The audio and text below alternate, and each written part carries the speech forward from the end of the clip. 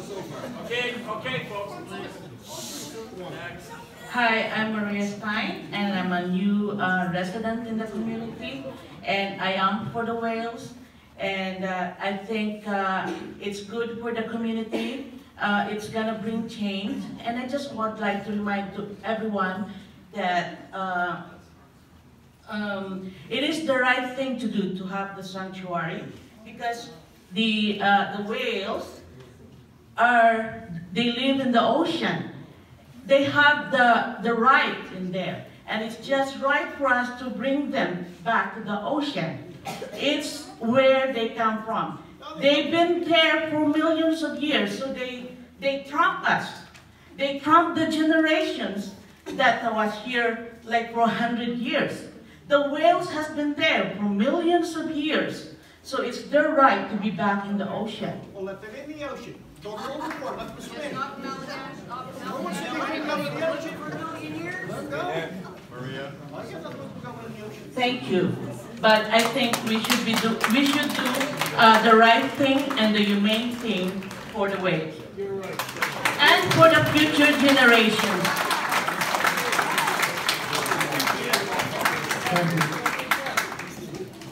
Peter Cole. Yes, well, thanks a lot for your presentation again. And my name is Peter Connors, and I represent 180 fishermen on the eastern shore. And that's an industry that's valued at about $40 million that contributes to the eastern shore. Part of your problem is, besides where you want to put it, is your approach to it and your consultation process. You come in here, you pick out a place without consulting with the fishermen or anybody else, as far as I'm concerned, because I haven't been part of it. The last meeting I went to, even though I represent 180 people in a $40 million industry on the shore, you gave me 45 seconds to say a few things. I expected to have a give and take with you and to have a discussion with you. You took the microphone from me. You ran over to the other side of the room to ingratiate yourself with the audience. You answered a question that I didn't even ask you, and went on to the next person. I stood on my head for the rest of the night trying to get the microphone back, and you wouldn't give it to me. Now that's how the fishermen, what kind of a message does that send to the fishing industry? After we just went through all this NPA process, one designated for the eastern shore here, one designated for Pinham Point, one designated for Mount Jolly, Port Jolly. Everything you're interested in, a lot of the people that's interested in this was also interested in that. There was people suggested to me that we didn't need a whole MPA. We just needed a park. A marine park around Taylor's Head and all the other park that was there. And they threw it out. So we've got a big problem here. The fishing industry has a multi-million-dollar lobby against it. And we don't know who's who. But right now, it's like somebody here said, we all have licenses to fish in Area 32, and that's part of it.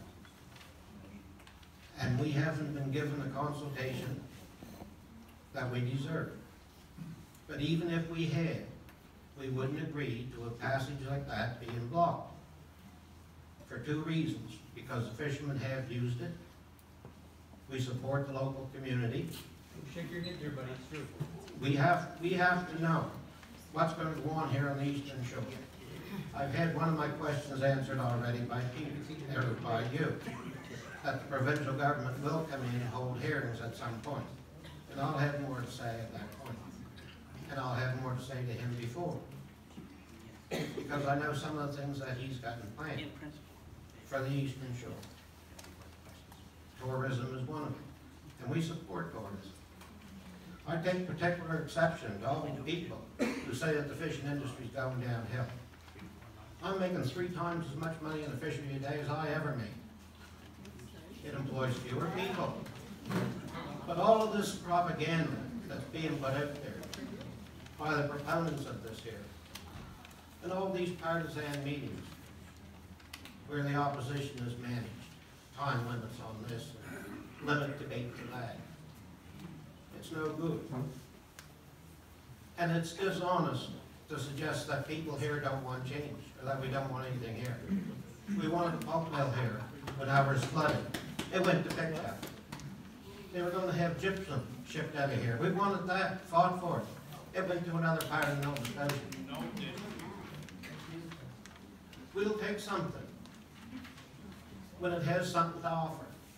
I just can't see all of our young people graduating from high school, graduating from university, and coming back down here to feed fish.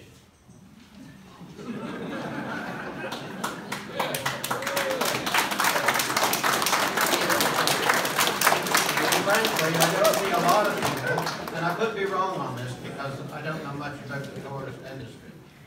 But I'm like everybody else. This is sanctuary to me. Everybody used to go out to the islands that had boats and went to the islands. And they're the people that don't want this. And a lot of them don't even want the tourist industry. They don't want to go to an island and have 2 bus loads or 2 boat loads of people from Texas there doing what they do where they used to go. That's 5 minutes, Peter. There you go.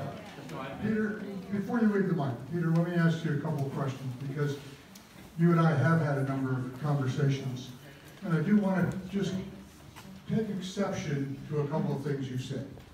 One is, at the last meeting, there was a large community meeting that we had at the Lions Center. You mentioned that you had 30 seconds to speak. How long did you speak that night? I never timed myself. Well, my only point is, it wasn't 30 seconds. You spoke for quite a long time on a number of points. And I think we gave you the time during that evening to speak as you wanted to. So I just wanted to be straightforward as to what you're accusing us of, when I don't think that's the case. No, I'm not picking up on that. I practically stood in my head to get that microphone back to get a second chance to respond. Because I had more to say and I never got it. Now don't you try to make a liar out of me. I'm not saying that. And the second thing I want to take up with you is this whole notion about this is going to be this way and these rules are going to be that way. You know how many times I went through with DFO and the Provincial Department of Fisheries and all the regulations they're going to put into agriculture and everything else. I understand that. And creep. Yeah, and I can't speak to that. You've experienced it. So I respect that. All that I can say about us, because I can't speak about anyone else, is that what we said is what we believe we will do. And if you don't trust us to honor that, I can't change that. Lori can't change that. But we're honest in what we're presenting. We don't represent DFO. We don't represent any other groups. We are who we've said we are. With respect, you were kind enough when I was here last, I don't know, 3 weeks ago, something like that, to invite me to your home. I appreciate that. We had a conversation for an hour or so, 45 minutes, something like that. That was kind of you to do. I appreciate it. And in that, I did ask if we could have a meeting with the fishing community as well.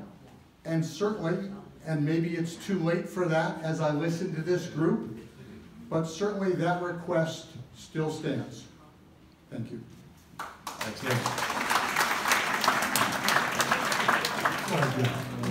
Yeah, I'm a fisherman in Mushroom, and I'm a resident of Harbour, but I grew up in Mushroom all my life.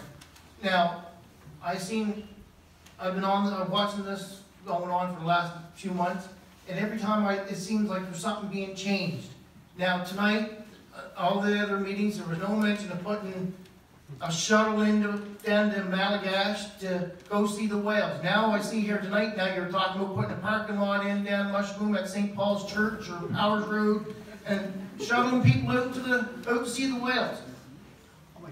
Was anybody asked down on the island about this? No. I don't think they want that. I know if I was living down the island, I wouldn't want 5 or 6 or 10, 20 buses going down the island to see the whales every day for an hour. Do you think they want it? I know I don't, and I don't live there.